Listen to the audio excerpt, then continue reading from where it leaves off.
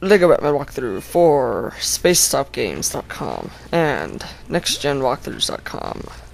The Lure of the Night level. Well, this is a pretty easy level. It's kind of challenging on co-op because of the camera angling, and then there's one part in this level the camera angling is just horrible, which I was sort of surprised because for Lego games camera angling isn't usually all that bad. The camera angling is weird, but it's not really bad. So you first have to just come over here onto these rooftops, and then killing the guards as you come along.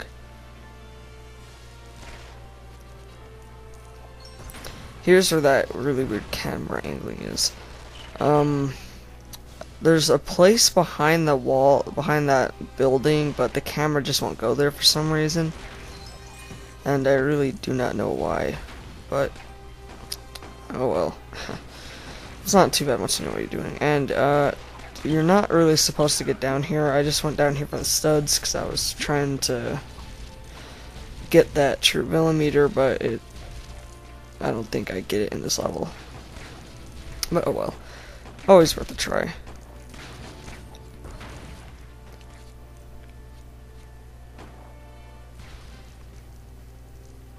And this part where the ladder was in midair was really stupid because it's kind of a pain trying to jump up and get it. But right now you have to use the moth guy to jump over, and here's where that camera just would not turn, so I fell. But what you have to do is get the moth person. You have to have him fly over to build the little zipline type thing, so the Joker can actually get over here. And then you actually have to become the Joker, so you can turn on the zappy thingy. And then the AI was being stupid and wasn't following me, so would have been better if this game was made by LucasArts. Although they do Star Wars stuff, they don't really do Batman.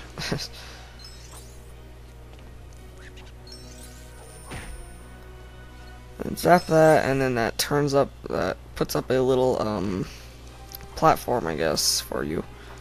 And you can be the Joker to get this, and when you see those like bricks you can build over there, I haven't been able to get them in story mode. I think you might be able to if you're the moth guy, but I just haven't been able to, so I didn't really bother trying. And then you need to build this, and then step on it, and it explodes that very not noticeable wall.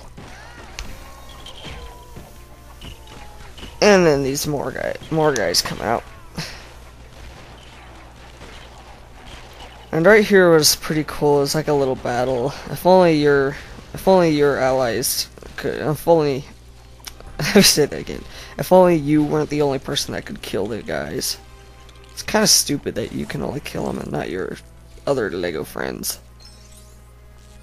Then you need to come up here and turn this on, and then, well, hopefully not get squished by that, which I thought was really stupid. And which was really unneeded. Should have been like the other Lego games where it just pushes you out of the way if you get squished like that. And then more SWAT guys up there. or whatever you want to call them. Someone told me they weren't SWAT, but I'm calling them SWAT. They look like SWAT. And here, you can go right under if you want to, but there's a bunch of blue studs up on the top of these, so...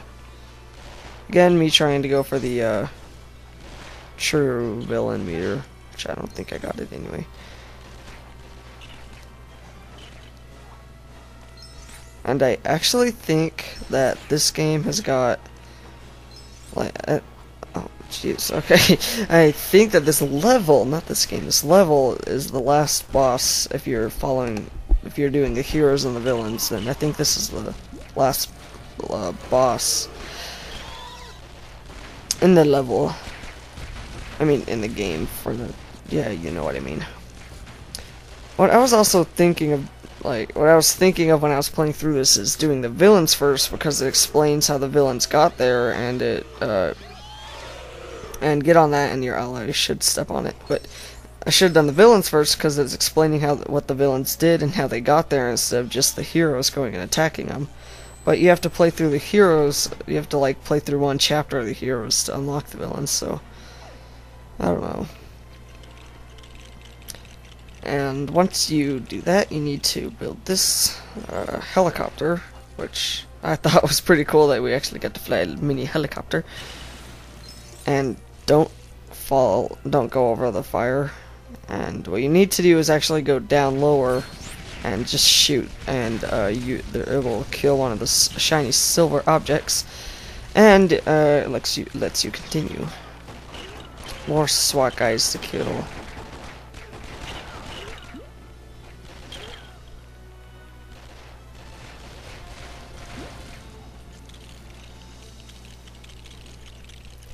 And another helicopter to build. Wow, this is a long video. It's gonna be like 10 minutes, I think. Oh well. And, I don't think anything special happens if you get in this helicopter. I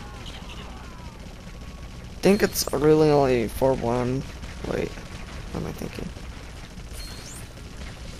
Right. Yeah, it's just to break through that, gate thing. And to kill millions of security guard people. Which was kind of fun in the helicopter. Now a little playground, a classic thing that started in LEGO Star Wars 2 in the, like, I don't know what it's called, but it's whatever, in LEGO Star Wars 2, it's whatever happens when you get 60 gold bricks. And once you get all 99, you get a stud fountain, which was unlimited studs, which was pretty cool, but getting all those gold bricks in LEGO Star Wars 2 was hard.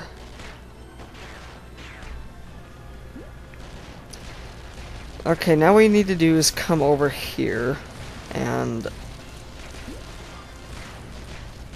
build another build another ladder on this little mini playground thing, and then jump up on this ladder. Wow,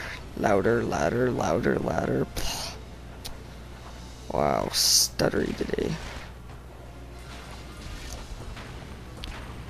And I kept trying to shoot over there, but the Joker kept trying to attack these, so he was just being stupid. Just kind of another reason why I didn't like the whole new punching thing that they put in LEGO Star Wars 2. And in all the other LEGO games. Punching part was cool, but now later it's just annoying.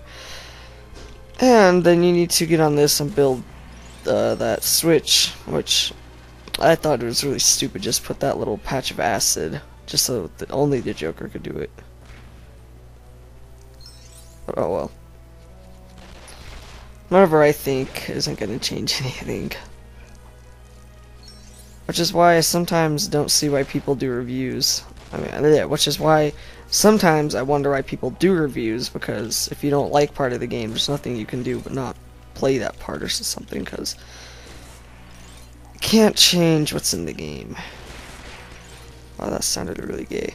Okay, this part's pretty fun. You need to step on all of these, and then this giant, magical, funny-looking clown robot comes up. And this robot shoots stuff, it'll step on cars later on, and also defeat the boss, which is next.